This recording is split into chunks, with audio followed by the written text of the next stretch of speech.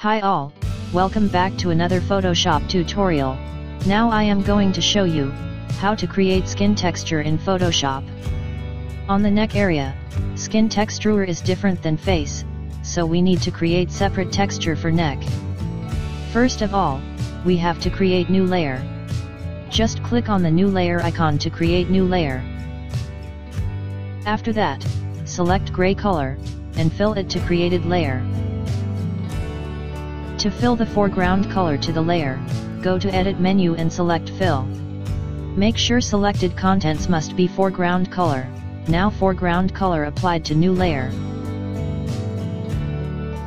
Now change layer blending mode to linear light. After that, right-click on the layer, and change it to Smart Object. Why I have converted this layer to Smart Object, we can edit already applied filter values. Now go to Filter menu, and select Add Noise from the Noise option. Enter noise amount to 5. Again go to Filter menu, this time select Emboss from Stylize option. Change height to 1px, and amount should be 50%. Now go to Filter menu, and select Gaussian Blur from Blur option. Set radius value to 0.8px. Again go to Filter menu, and this time select Motion Blur from Blur option.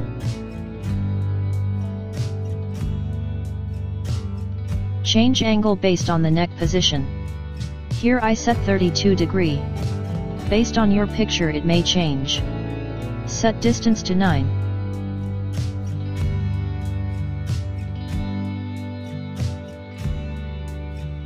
Hold Alt key and press Mask button, so that you can create new masking filled with black color. Now select Brush tool, and change hardness to 0. Make sure your foreground color should be white.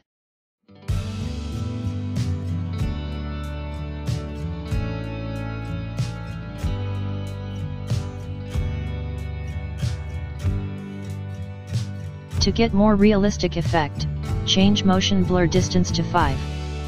Neck portion texture is perfect for me. Now let's duplicate this Smart Object layer and edit filter values, so that we can use it for face. Change foreground color to black and use the brush tool on the neck position in the duplicated layer, so that we can hide new face texture effect from the neck.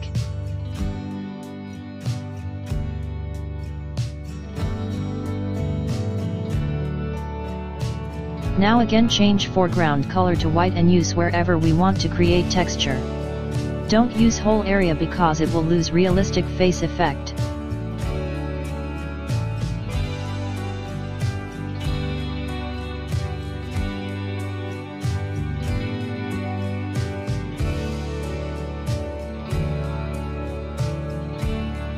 Double-click the emboss to edit the value. Change height to 25 pixels.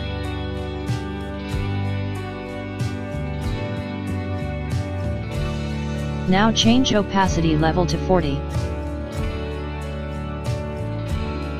We don't need motion blur effect on the face. So let's just turn off motion blur by clicking eye icon. Now this is the final output. It is perfect for me. Hope you enjoyed my tutorial. Please subscribe my channel, and hit bell button, so that you will get latest updates from me.